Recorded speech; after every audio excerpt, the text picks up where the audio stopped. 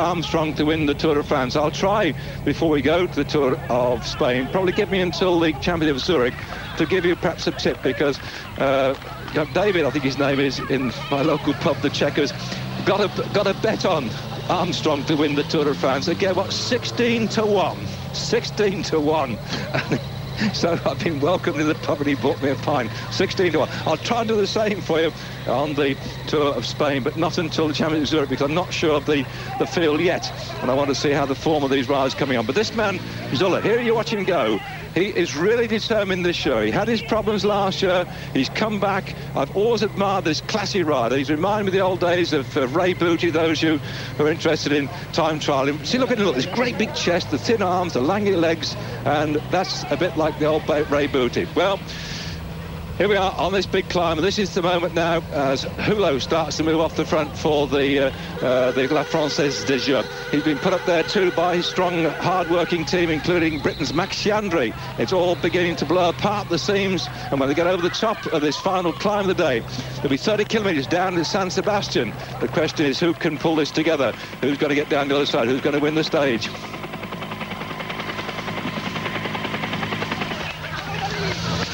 They certainly are ripping it to pieces after those 15 men went away, and one by one they've been sucked back into the main pack. And this is the man who won it last year. Casagrandi's starting to go too.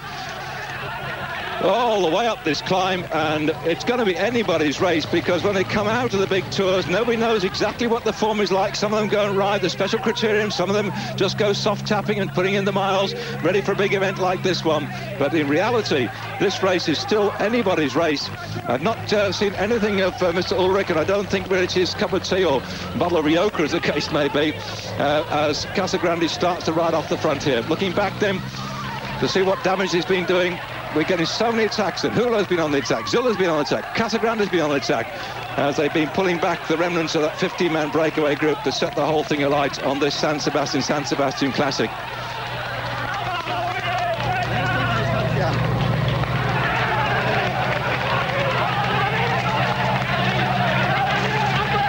Just looking to see the damage has been done further back, because certainly Varong started to move well, but he's missed the move now.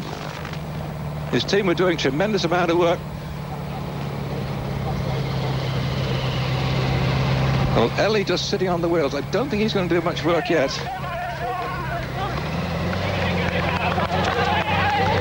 There's Casagrande still at the front.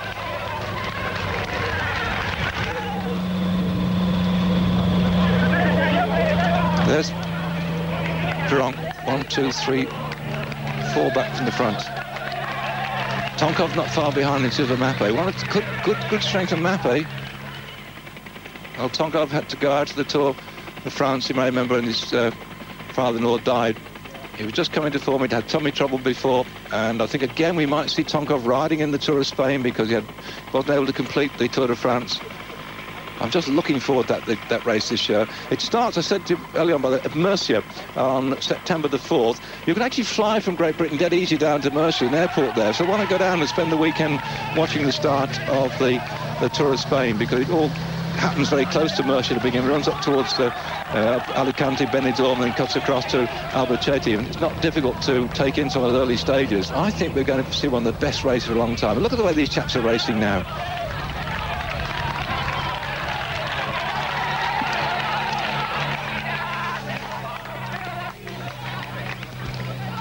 That's interesting, because just Hulot, there's Tonkov. There's one or two riders that are just riding and seem to be within themselves, trying to burn people off the back. I think that's Jerez just going through for the Kelma Costa Blanca team. Have a quick look again, 162. In fact, it is Alberto Jerez. The green pants just sitting there, just behind Varong, wearing number 52. And that's Ellie, just there for Telecom. Follow on behind the Benesto rider. And that, in fact, is Leonardo Piccoli. 26 seconds. Casagrande is doing all the work. He's so determined. He got this race last year. He and Axel Merckx. In fact, Piopoli, who's in this group, he was third last year, so he's no stranger to this part of the course. Oh, that really has ripped it apart at the seams. Tonkov's now got to go with this little group. It's broken up completely.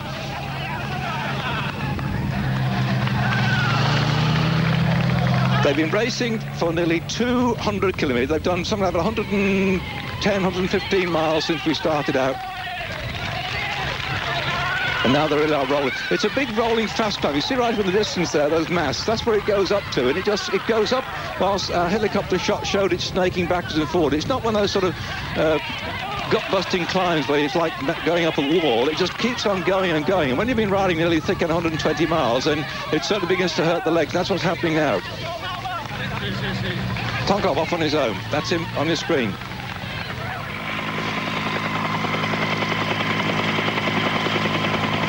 Well, that's interesting. He left it a bit late, I'd have thought, and if only someone like Veronka had been with him too, but he's just riding up here very strongly. And if we get that four-man group together at the top, Casagrande, winner last year, Pierpoli, third last year.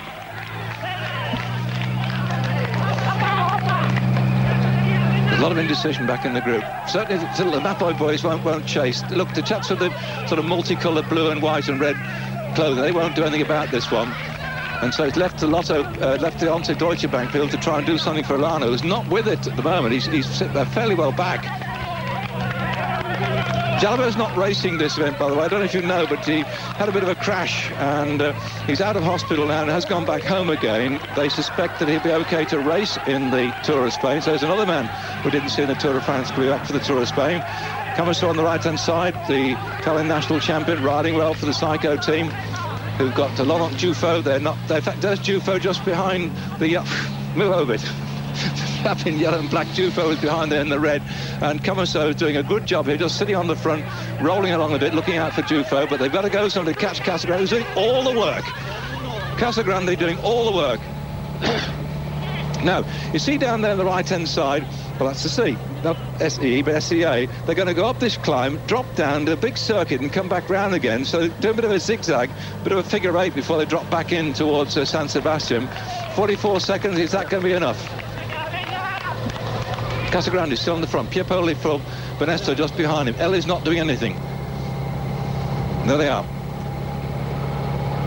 Tremendous driving force of Casagrande. Looking back to what damage he's done. Again, another Israeli with an enormous big chest, sucking lots of oxygen. That's what you need. There is Tonkov. It looks like there's 1, 2, 3 coming across to him. So he could be caught back.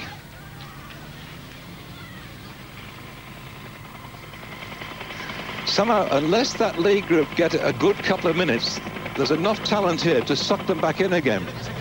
That's Pierpoli. Looks like he's blown. Surely he's gone. I think Casagrande's work at the front is just destroying the chasers. And there he is. And he's just got Ellie for company.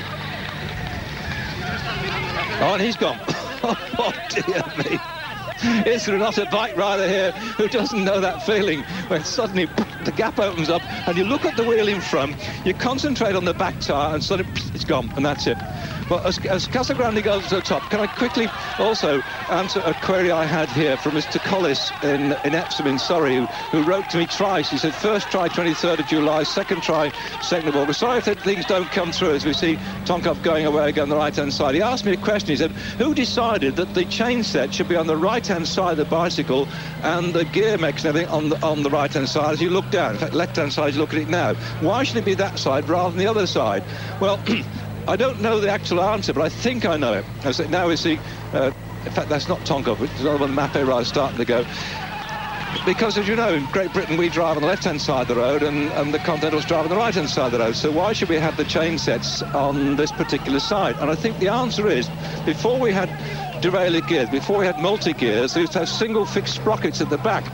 And if you look at the majority of threads, they're right-hand threads, and when you're pedalling on a single sprocket, a fixed sprocket, on a right-hand thread, it locks the sprocket up. So, for instance, here Casagrande's pedalling, and all the motion's going into his back gears. He's got 9 sprockets at the back there, by the way. And as he's riding on them, the actual drive will force his bike forward, but also it's riding the right-hand thread up against the hub. So, in other words, it drives it in. And I think that's the reason we have it on the right-hand side.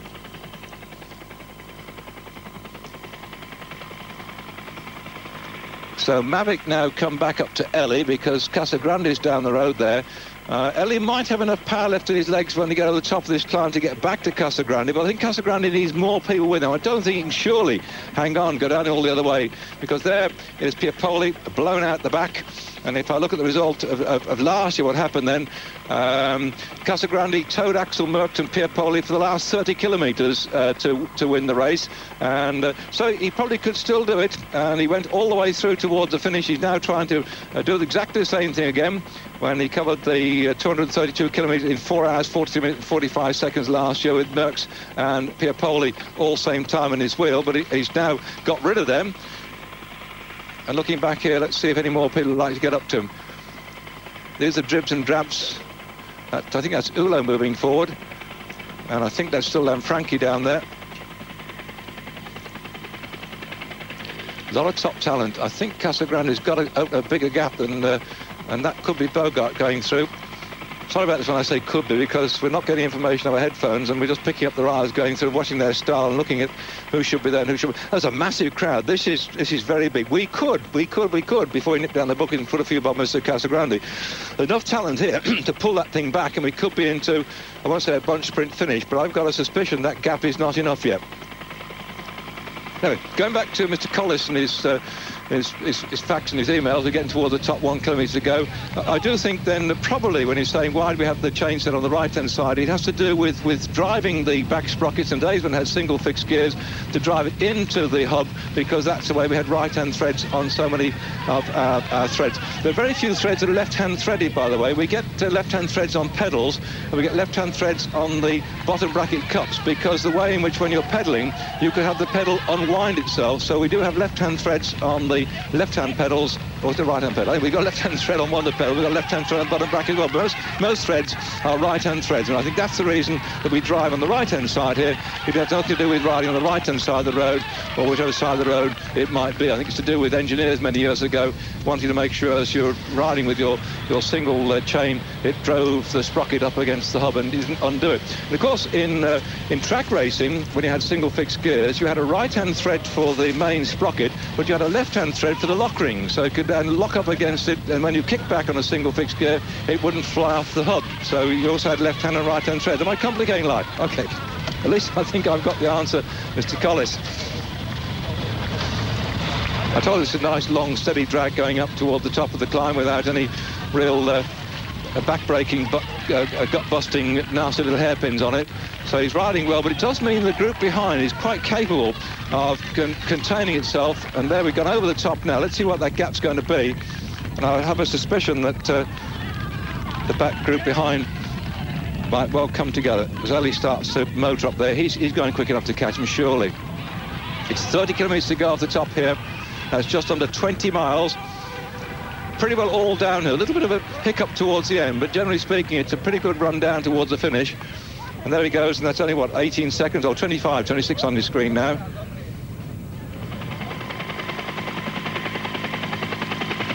There's Pierpoli that was originally in that breakaway group at the front. Looks like he's been sucked in and pulled out. I think that's Ulo going with him now for La Française des Jeux.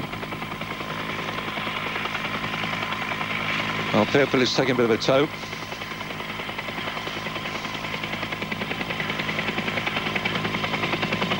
Yep, there he is. Oh, is that 1 minute going to be enough? Pierpoli over the top for Benesto.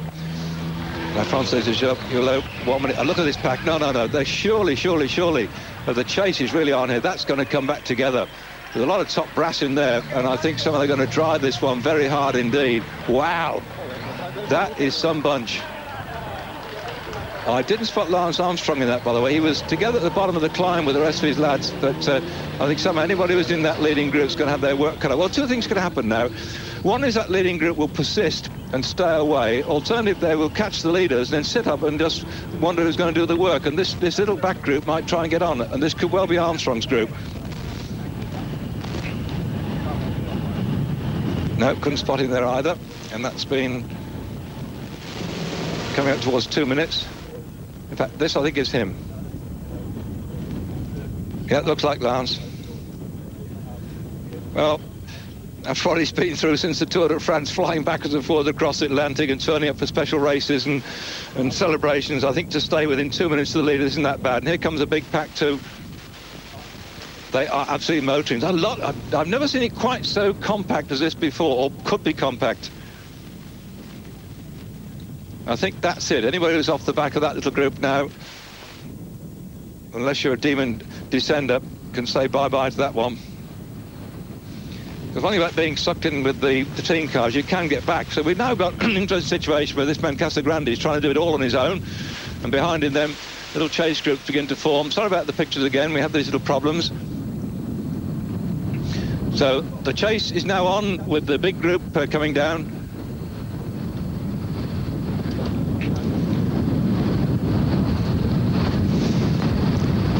There's enough riders here, I think, if they're determined to try and pull back our breakaway rider, Casagrande. That slender lead at the top of the hill, I don't think it's enough, but stay with us to see if he manages to survive to the finish. Less than 30 k's to go.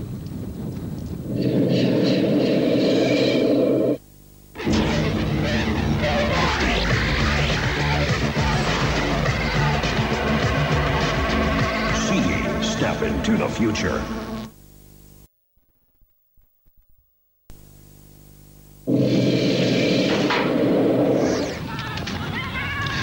Well, the chase is on. They've got some, less than 20 kilometres to go towards the finish of the San Sebastian event. And the one lone man, Casagrande, is still out there trying to hang on for grim death as the rest of the field are beginning to move after him. And somehow I think that it could be a lonely task as far as he's concerned, because some big hitters in the chase group. Here is on your screen, Casagrande, winner last year of this race when he went away with the other two breakaway companions, Merckx and Pierpoli, and managed to get through to take the race at the end of it all by the scruff of the neck. He did it all on his own last time over the top of the climb. He had a slender lead. In fact, I'll try and check back for you to see what his time gap was at the top of the climb over the top of the Escabel last year. And it says, I'm just checking it out now, he went away from 40 riders, so it's about the same then, and only 18-second gap. That's interesting. He had only an 18-second gap with Merckx and Pierpoli over the top of the Escabel last year with some 30 k's to go, and now he's gone over with a thick end about half minute and 40 seconds, so he's got more in hand than he had last year, and he towed Merckx and he towed Pierpoli in toward the finish last year, so there may be a chance then. You can see this is the route they've taken. They're over the top of that little climb at the end where it has that one. Here we go. Didn't go quite that fast. And there we are, 25 kilometres to go. And this is common, well-known territory then for Casagrande. This is what he did last year, but he did it with Merckx and he did it with Pierpoli. He towed them last year in toward the finish, and now he's got a bigger group behind him. Well, as big a group, there were 40 riders chased him down last year. And now let's see if they can get their act together this time on the way down. This man certainly won't do anything to chase him down, because that's one of his teammates, and that was Donati, number 3, and here he is for Vinny Calderoda, going very hard at the front. Also in the Vinny Calderoda team, we've got an Australian rider, Matthew White, racing today. We might pick him up. You spot him back there. He's got number 7 on his back. So this is familiar territory for the man himself out there at the front and running on in towards the finish. That's not into San Sebastian. That's this town we're going into at Hondarriba. It runs through a long Hondarriba, then curls back round through Iron and then back in towards the finish. That's the unpronounceable town we're going to before we get to Hondarriba. And you can see once it gets down there, pretty flat. There's the little climbs after that, and just the undulations which you get off the bay.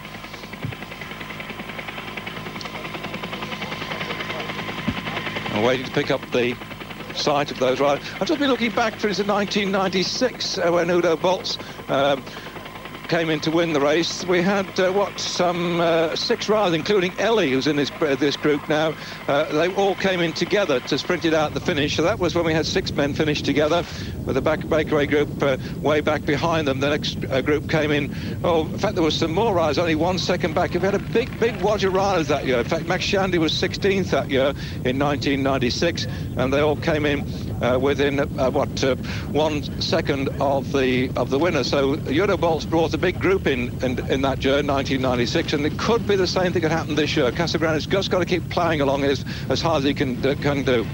Back in 1995, when Armstrong won it, he was just ahead by 2 seconds Della Santa, who we already spotted back there, and Museo from the Mapei team back into third spot, and Jalabert was back into fourth, and Bugno into fifth spot, with Pier Poli again has been very active in this race so far, was sixth there, or Max Chandru being in the pack in seventh spot. So it could be a rerun of many of the things we had in the past, with just the breakaway groups getting away, hanging on for grim death, the big pack coming in. But I don't know, I think perhaps if this lot can settle their differences, we might find that Casagrande will get himself absorbed by this chase group. We'll have to wait and see. Certainly the man at the back's going to do nothing. It's down to no more than a dozen riders. We went over the top with a bigger pack than this, so I think they've split on the descent. So, no, sorry, Mr. Scartin, he's not here. Not his territory today. Not familiar territory, though, for Casagrande. Makes it look so easy. Imagine he, on his own, has got to go one notch faster, or at least equally as quick as the rest behind him. Wearing number one on his bike again because of the fact he won this race last year. And he's doing it in a similar style, but he had company last year when he was towing along Merckx and Pier Poli. I think he's just calling up the team car to get a quick time check. Well, the Spanish would like a Spanish victor, but they certainly also would be pleased to see somebody who's prepared to have a go on this race. And Casagrande it is that has the edge, and the chase is on. We'll have to wait till our cameras get back up again and get some information about who's doing the work, because when you get a big group like that very often, it's a bit too difficult to organise the chase. Here we are, my friends, we're going to Mayoría.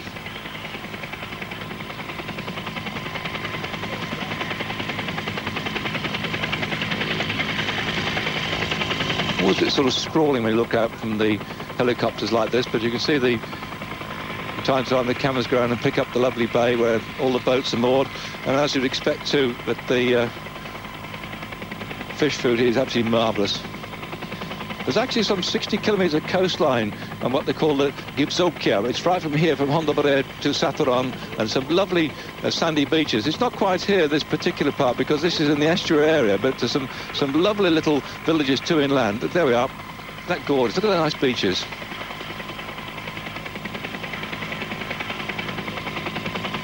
And some of you fairly busy with people on holiday too, but a bit later in the year, if you come down maybe in September, October, it's still not too bad at all.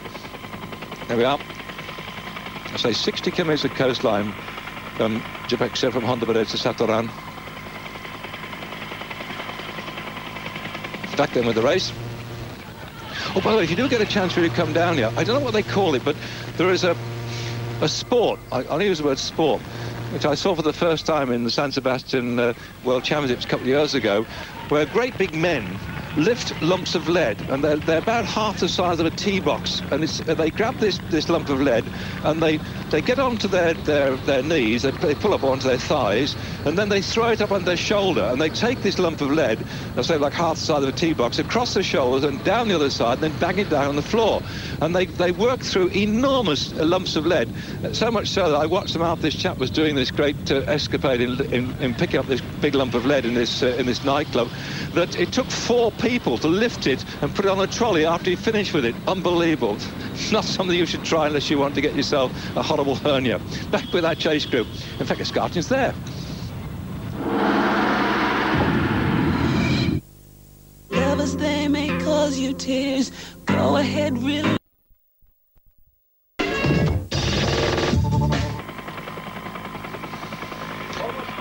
Well, Casagrande really has taken this race by the scruff of the neck, and he's in fact been increasing his lead since he came over the top of that climb, and he's now 1 minute and 10 seconds ahead. It was only about 40 seconds over the top of the last big climb of the day, but he seems to have pressed on with his attempt to win this race today, the San Sebastian Classic.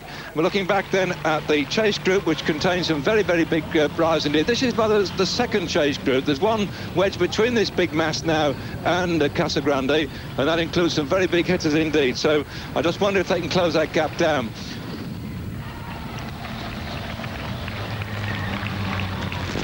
That's our biggest group. This is not the one which is at 1 minute 15. We'll perhaps go up with our cameras to see them in just a second. Certainly the Mape team riding very hard indeed here.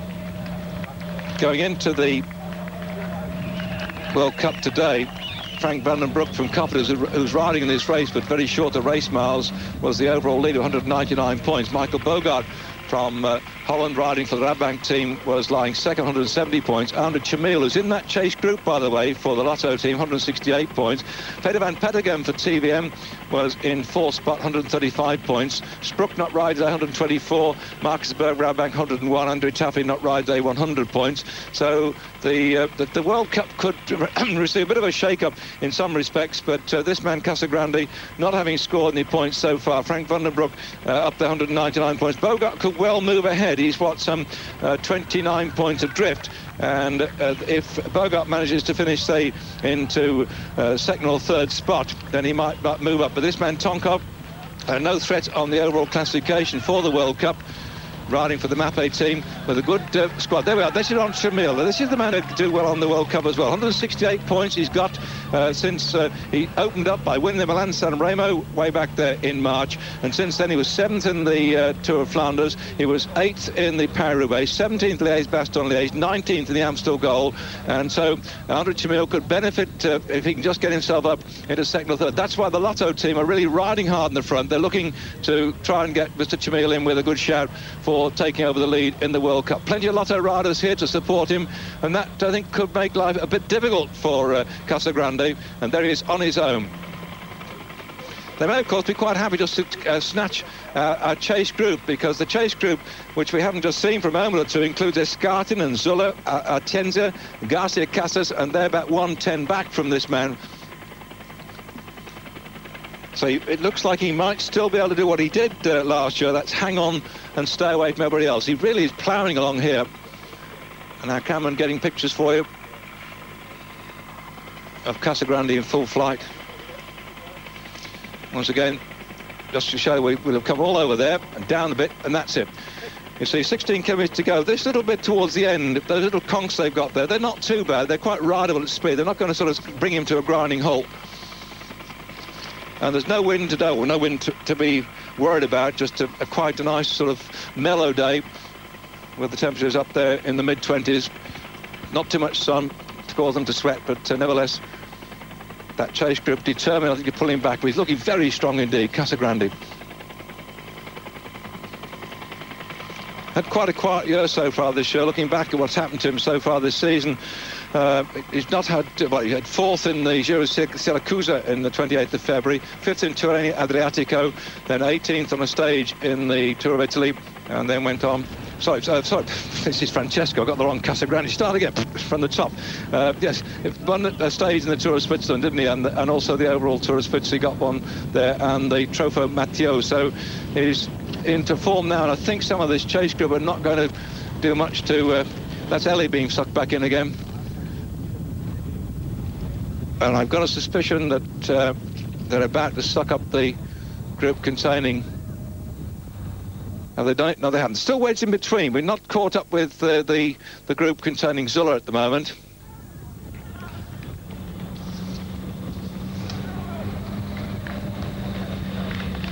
Oh, coming up towards his birthday. He was born the 14th of September 1970.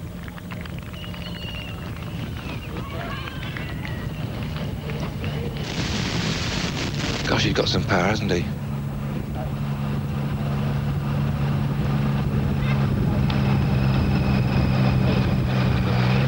Well, he comes from the same region. I mentioned earlier on that we're in the Basque region, where celebrating his 85th birthday, Jose Bastegi from the BH team, and during the Tour de France, you may remember we mentioned that it was Bartali's 85th birthday too. Well, that man we've just been looking at, Francesco Casagrande, he comes from the same Tuscany area as Gino Bartali, and I wonder if Gino's watching his local lad on a screen back at home. 43 seconds back then. Well, there's still a chance they could catch him. Depends how determined they are to work.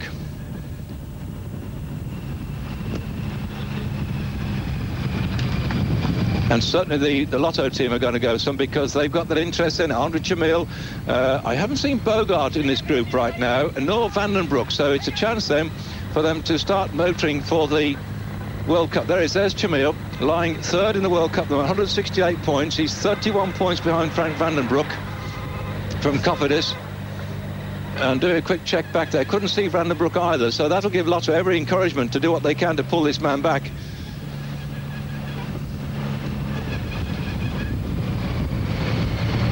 Well, he's been around some years now. Like many of the riders from Italy, started off doing a great ride in the Amateur Tour of Italy, the Amateur Giro, the Baby Giro they call it. He won it in 1991, so it's some 8 years ago. So good all-rounder, and now showing that skill and experience, and of course knowing these roads from having got that stage, that victory in the San Sebastian Classic last year. Makes it look easy, doesn't it? 50 seconds the gap. Well, it's gone back by 3 seconds, then 51. This GPS, by the way, that's the global satellite positioning thing, and it doesn't always, I understand, take into account some of the curves in the road. It does it in a straight line, so in reality, by going round the curves, it might be a little bit longer, but please don't blame me if I got it wrong. I was just told that by somebody. But this is our chase group, including Andre Chamil.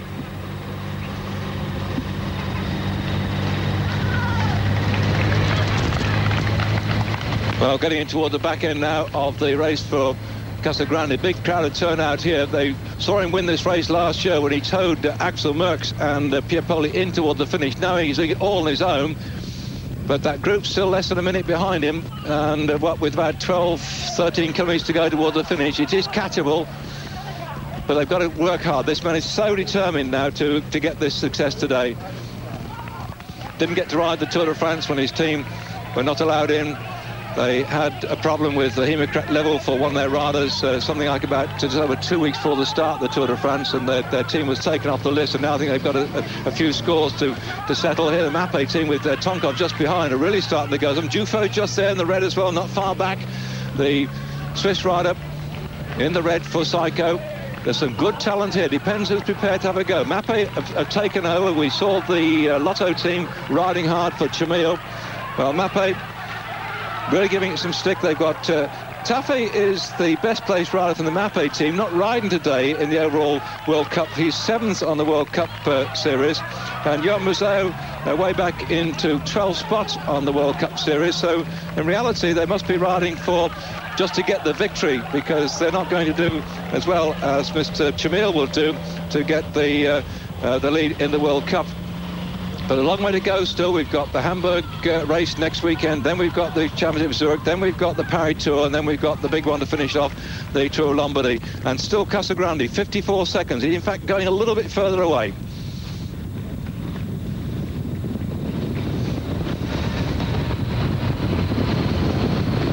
Well, Dufo on his own as far as Psycho's concerned. Unless he's determined to try and win this on his own, pull that one back. Can't see that he's got any other reason to drive this one along a bit.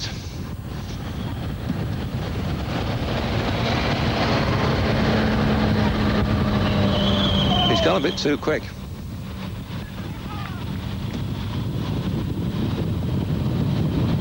I understand Dufo's got his contract for Psycho again re-signed for 1 if not 2 years, so at least since he's come back with suspension he's shown great courage and great tenacity, and now he's got himself a contract to go. But this man Casagrande really rolling along here.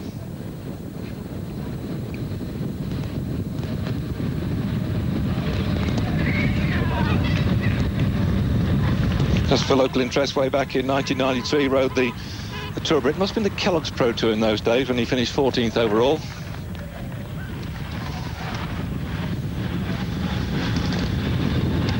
So Casagrande determined to get it twice on the trot. The only other riders that won this race twice on the trot was Lajareta, won it in 1981 and 1982.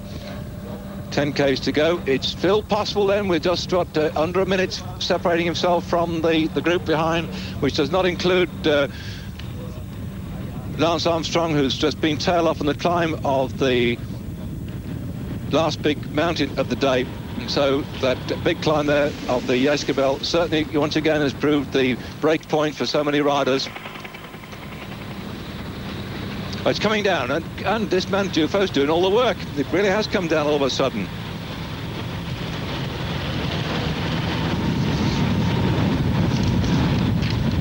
Now, are they going to persist with it as well?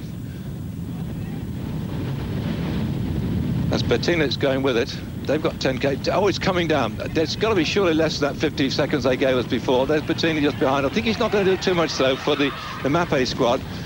Giuffo and Bettini riding along here, and still Casagrande on his own.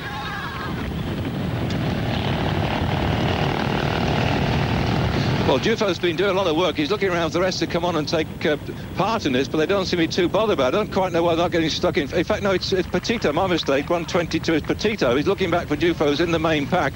And still, that gives a chance then 9 kilometres to go for Casagrande to stay out there. His team car coming up and giving him some encouragement. They can't give any drinks here because they've gone through the last 20 kilometres. They're only giving encouragement to him. So it's Petito from Psycho, not Giuffo. Giuffo is the team leader. He's back in that group. So again, it's got to be these lads from the Lotto team to drive this one forward. And Hula just behind. Doesn't seem to be doing too much work at the moment. So the spirited attempt then for Petito to drive it forward on behalf of Giuffo has come to nothing.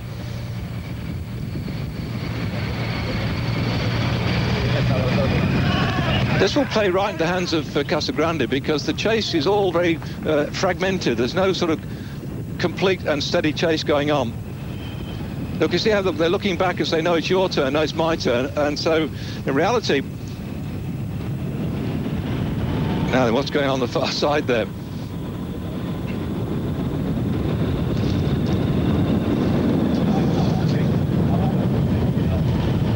Well, they are independently going, although this is Fincato having a go.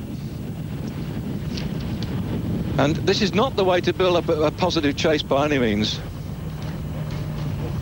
Bogart's in this break, that group behind, by the way. I mentioned that Arnold Chamil is in there. With Bogart also in there, there must be perhaps team taxi going to take place because Bogart with Rabobank, I haven't seen any other rider from the Rabobank team doing much work with them. So perhaps the Lotto team are saying, we're not going to tow Mr. Bogart up because there are 2 points separating Bogart and Chamil on the World Cup. So as Casagrande isn't in with a shout in the World Cup overall, perhaps what's going on here is who's going to be second rather than who's going to be first. Look. See, Bogart won't come through in the orange and the white. I don't understand this. If they got stuck in, they could probably go in for first place, but I don't think anyone wants to tow the opponents.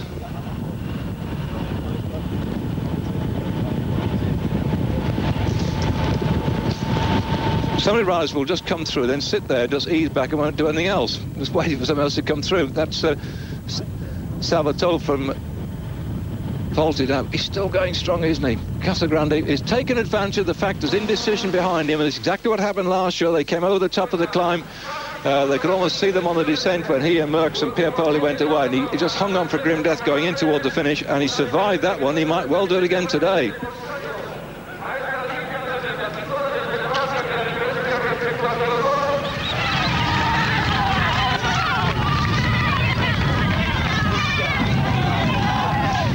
Well, he gets 100 points if he gets into first place, 70 points back for second, and 50 for third.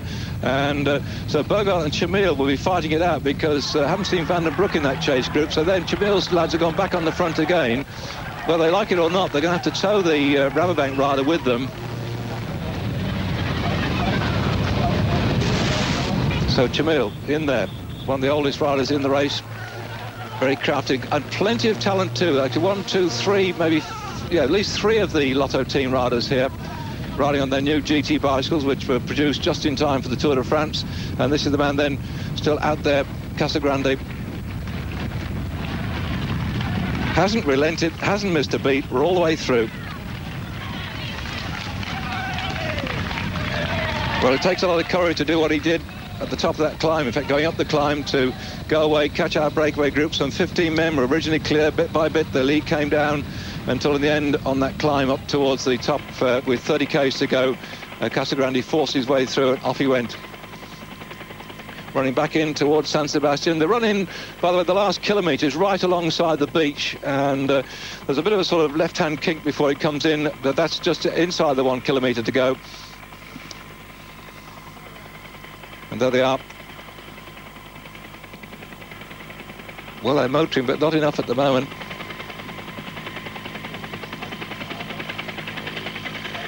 Look at the speed.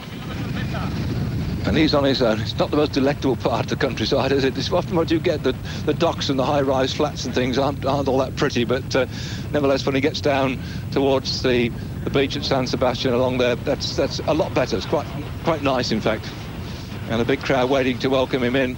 Can he do it again? 1.72 m, weighs 63 kilograms. And now look at the power of the Lotto rise on the front. Determined they are, because, say, Chamil, 168 points in the World Cup, 170 points at Bogart. Frank Vandenbroek's been shelled out the back. So we could see quite a change then coming up in the World Cup, because Chamil could take the lead, as he did when he won the Milan-San Remo. If this lot could just close that gap down or get Chamil into second spot and Bogart way up the pace.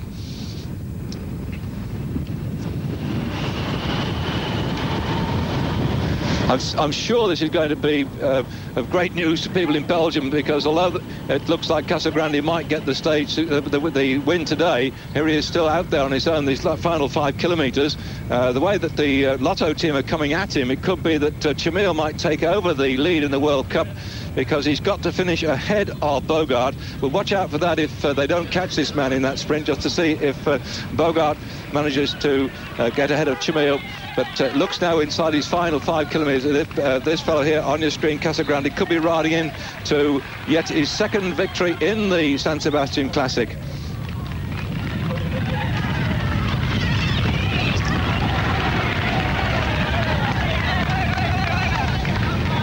Well, he showed he's coming back into form in the Tour of Switzerland. We showed you that on Eurosport when he won a stage and went on to win it overall as well. And back in the main pack, so many people here just tried to pull him back, didn't quite make it. And they're just now allowing the Solano, who must be very disappointed again that he's not up there with a shout to get it today. And the Spanish public must be asking themselves, where's this man going to? And the answer, I suppose, is anywhere in the Tour of Spain as Bogart starts to move through. Now, this fellow here, Bogart, in the orange and white, has got to try and track down. If we go past that, looks like Max Chandra on the right-hand side. He's got to try and track down Andre Chamil. And Chamil is up with his little gang in front here, there with the black shorts and the red. This is the Lotto lot, with the Lotto boys here with 4Ks to go. They are going to play out their own game, because it looks like we're going to see this man roll in to get the victory, but behind it's who's going to take the lead in the World Cup. So we're seeing 2 races within one here. One, Casagrande, who took off on that climb up towards the top of the last big mountain of the day, and over the top he went, over the Yeskibel, and he's then gone on his own for something like about 40 kilometres. The gap's still 52 seconds as one by one the Lotto boys look beginning to drop back there. That one chap who's just been doing all the work for his teammate to Chamil just seems to have blown a gasket and gone. 51 seconds, certainly inside these final 4 kilometres. They're not going to catch him, that's for sure. Back then with Tonkov.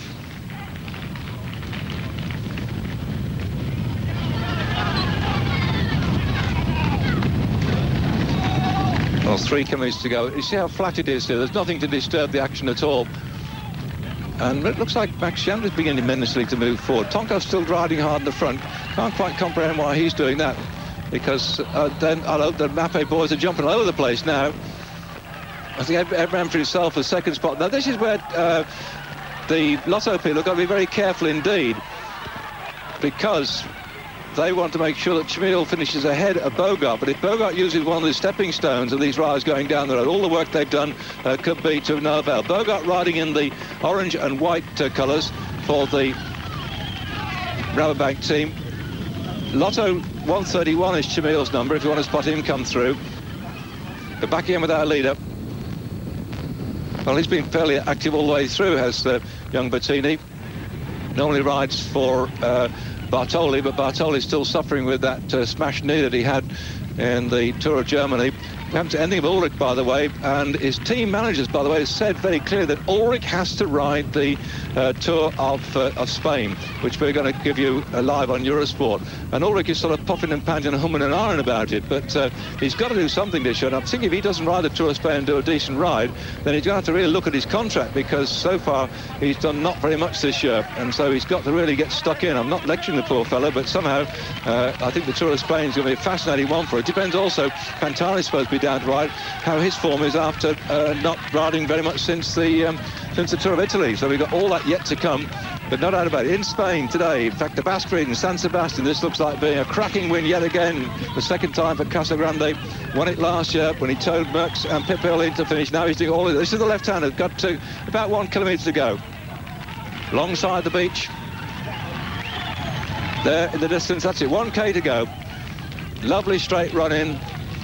Very similar finish to that which we had in the World Championships when Brochard won that one for France. Brochard riding for Festina Watches in the race today, not in contention, not in that chase group at all. So the big thing is, out of that chase group, what's going to happen with the battle between Andre Chamil of Lotto and Bogart from Rabobank.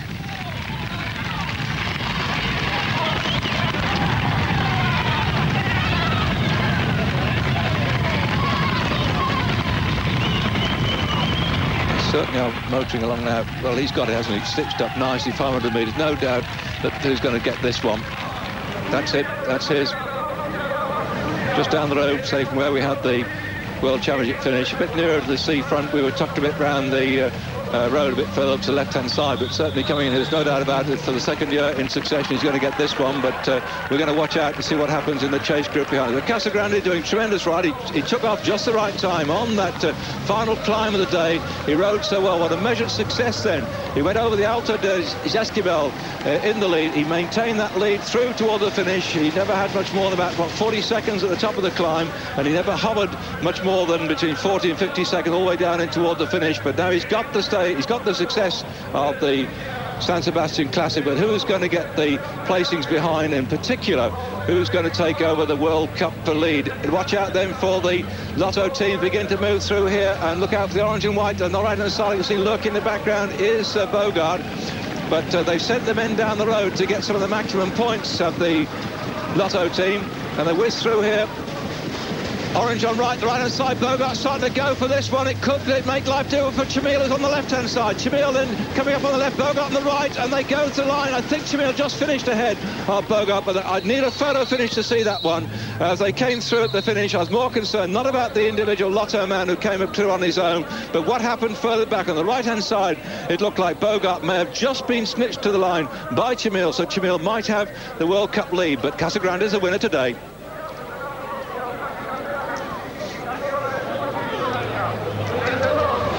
Well, there's still groups of riders to come in after that finish when Casagrande romped in to get the victory, but I'm going to wait and see what happened in that run-off for the second place. Not to see who was second, but to see what happened between Chamil and Bogart, because going into the World Cup round today, Bogart 170 points, Andre Chamil 168. I think they were sprinting probably around about 5th and 6th spot. It may be 4th and 5th, but quite a stack of points there available, and we'll have to just wait for that one to come up on our slow motion and confirmation to come up over our headphones. But certainly the success today going to Casagrande, winning the San Sebastian for the second year in succession. And we wait now with bated breath to see who's taken the lead in the World Cup. So hang out there, don't leave us. Stay with us on Eurosport.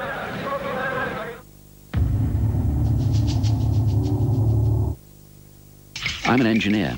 By definition, that means I'm fat. Well, the crowd waiting with anxious bated breath for the result in connection with the World Cup overall, but no doubt about it, Casagrande winning today.